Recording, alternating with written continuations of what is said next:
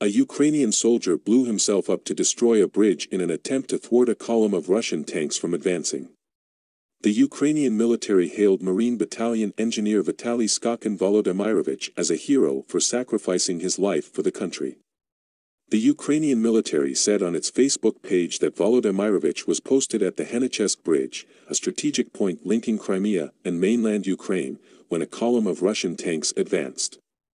According to the post, on this difficult day for our country, when the Ukrainian people gave way to the Russian occupiers in all directions, one of the hardest places on the map of Ukraine was the Crimean intersection, where one of the first enemies met a separate Marine battalion.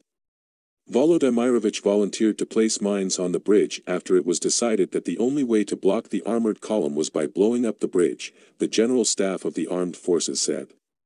When he realized that he had no time to get cover, the soldier decided to make the ultimate sacrifice on the bridge.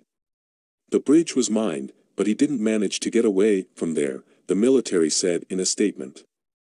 The Independent reported that according to his comrades, Volodymyrovych's heroic act significantly slowed the advancement of the Russian forces, allowing the unit to relocate and organize defense.